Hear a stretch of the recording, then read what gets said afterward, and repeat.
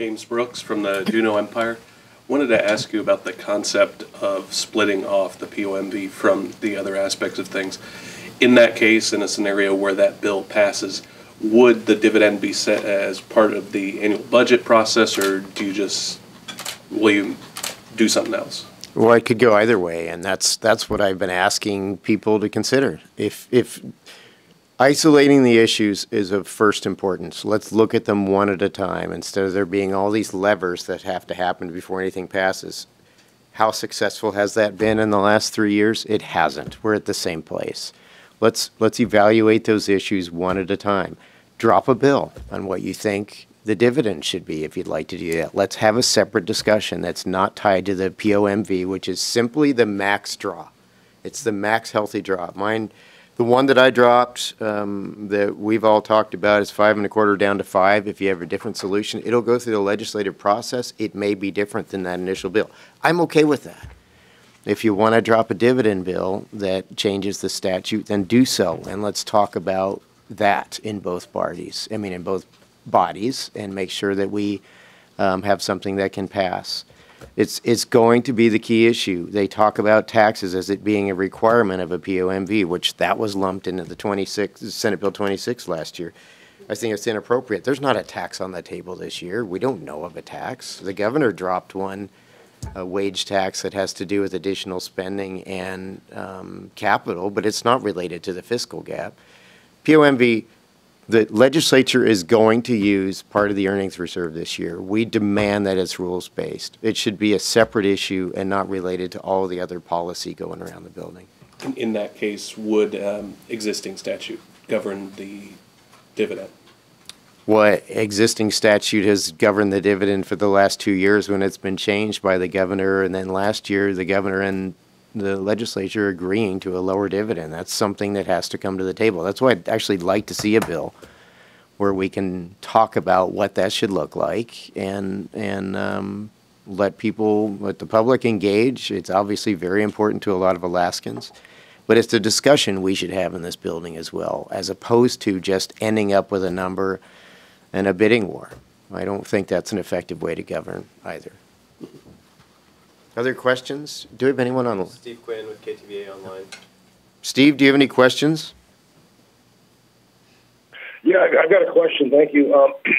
Didn't just last week Senator Von Imhoff say that you guys weren't going to seek a spending cap? I'm sorry. No. What the senator said was that we were isolating the issues. The spending cap is still very important to the Senate majority, and we're going to pursue that. We just did not want it to be confused in the effort to result in a structured draw of the earnings reserve, which again will be used this year. It needs to stand on its own merit as these other issues do. So then what does this do to SB 26, which is in conference committee? SB 26 is in conference committee. It remains there. And if those issues can be isolated in conference to end up with the same result, structured draw the POMV, then that bill may move forward. But it seems jammed. And our efforts are to move forward with a result where we can gather with the House on some solutions, beginning with a POMV, a structured draw from the earnings reserve so we don't jeopardize the fund or jeopardize dividends, and then we can have separate discussions if needed on the other issues.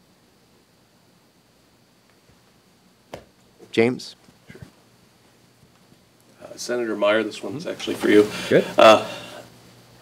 Towards the end of a session, we always see things start to come to the Rules Committee, other bills that aren't quite as high profile as other things. Do you have any sense on how that's going to shape up towards the end of session in terms of other things that aren't budget related and critical like that?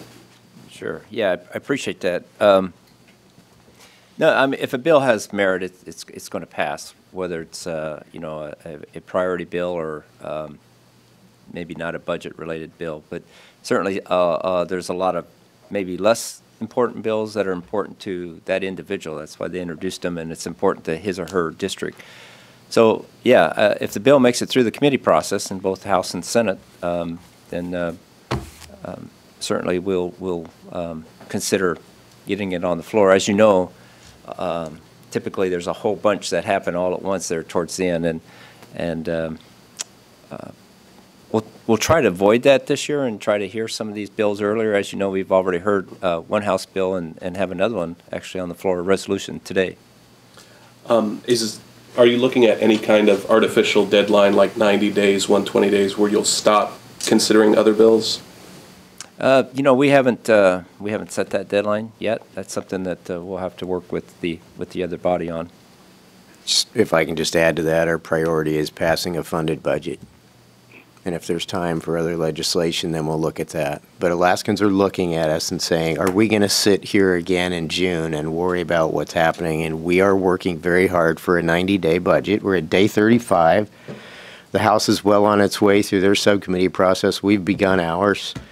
Other legislation, other than some of the crime bills and some of the education bills, which we are dealing with, some legislation simply is not going to be a priority. A funded budget is a priority within 90 days. If we have to spill over a few days, I suppose that could happen, but some of you are reporting on this sort of assumption that we're going over for the long term because perhaps someone disagreed with a single statement.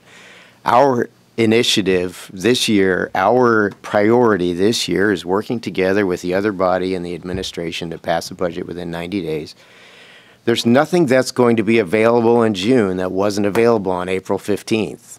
Let's get there. Let's pass what we can where we agree, and let's start working on the differences where we don't and get it done. And if there's time left over, we'll deal with some of the less of the bills of lesser priority. Let's put it that way. Nat? Nat Hers with the ADN again. For Senator Meyer and Senator Giesel, we heard last week from some of the other senators, but I was curious to hear your individual perspectives. Do you support an increase to the BSA this year, and if not, why not? Start with Senator Meyer. Thanks. Well, I think the proposal is to keep the amount for education funding the same as last year. And for myself as an individual, I do support the governor's budget on the education funding. You know, the school districts that have visited me are not asking for an increase in the BSA. They are interested in several. We have a couple bills out. Senator Stevens has one that proposes actually funding education by April 1st so that they can have stable staffing and teachers know when ahead of time that they're going to be hired. But you know, we could fund education at a higher level almost immediately by making some changes in the workers' compensation costs that are accrued to school districts. They pay hundreds of thousands of dollars in attorney's fees for work comp cases that we've identified as actually unnecessary. And I'm going to call it price gouging. School districts are being drained through workers' compensation as well as the high cost of health care.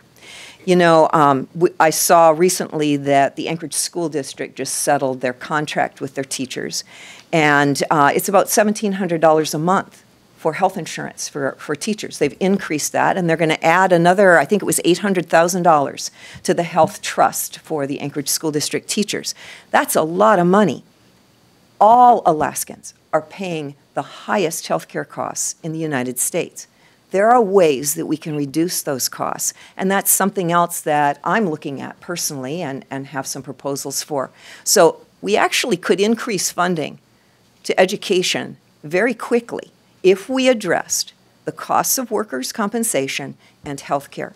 But as long as those costs are unaddressed and those costs are actually going up, like you just talked about, do you guys agree that keeping education funding at a flat level essentially is a cut because they're having to spend more money on healthcare and other things that are subject to inflation? The school districts are asking for date certain early funding. They're not asking for an increase in BSA. That's not what I've heard from them. I think some of them. Let's do Let's do a question-answer thing. And your question is it a cut?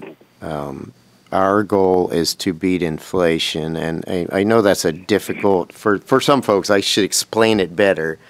The governor's 10-year OMB budget assumes 2.25% increase annually. We're saying we can beat that, as we did in the 90s when we stayed fairly flat for almost a decade, right? Education is a tough one because of those issues you talked about, Senator. There's no doubt that staying flat requires more help locally. Our first year of not increasing the budget, I believe, was 17. We were increasing the BSA until 17. I may be a year off. I don't think I am. So we stayed flat last year. We're asking for another year of staying flat. Education needs to bring a case forward if they believe they need an increase after that, and they need to base it on something. But we do want them to work with us on health care. We have a health care authority going on. We believe we can have a larger pool, remove it out of the negotiations for teacher contracts, and let's get a plan that's much more effective, which could save hundreds of millions of dollars a year across the state. We're working on broadband improvements and workers' comp. Now we have a bill on retired teacher rehires. There are things that we can do to bring the cost of education down, which is what the senator was saying. That will keep the effects of flattening or remaining flat to a negative. But there's no doubt in the long term that a cost of an apple 5 years from now is going to be more than a cost of an apple today. That's something we're going to have to take on and evaluate in the future. This year the plan is to stay flat from the Senate. I haven't heard any increases from the other body, any assumptions of an increase. And when I hear from educators, timely funding at today's level would be a win for them. I'm sure they'll be back next year with requests for increases. About 3 minutes till 9. Oh, yep, I have finance in 3 minutes. A final one, James? Yeah, sure. For Senator Giesel and Senator Machicki, the tax credit bill, if it does not pass, it does not advance, there is an impact on the budget. You have to switch some things around because the governor takes that for granted. How does that play out? How do you make that call on, hey, we're not going to do it, so finance, you have to add money into the budget? How does that interplay work? So we've struggled with that with this administration, how the budget document is kind of a wish list of past legislation that, oh yeah, hasn't yet passed. And that's okay. We've kind of adjusted to that. We know we'll have to make that adjustment, about $175 million. I frankly, I'll have to tell you that I support the approach in concept.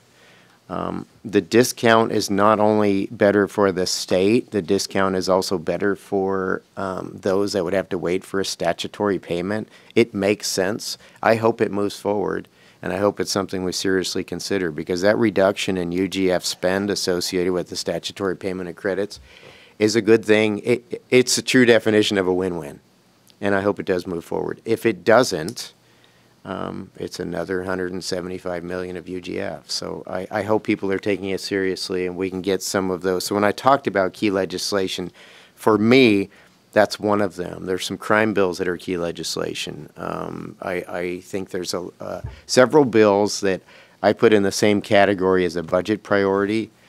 And then there are a few others that probably don't raise to that level of priority. So we're at 9. Follow up with us if you have any questions you'd like to have answered, and thank you very much for being here this morning.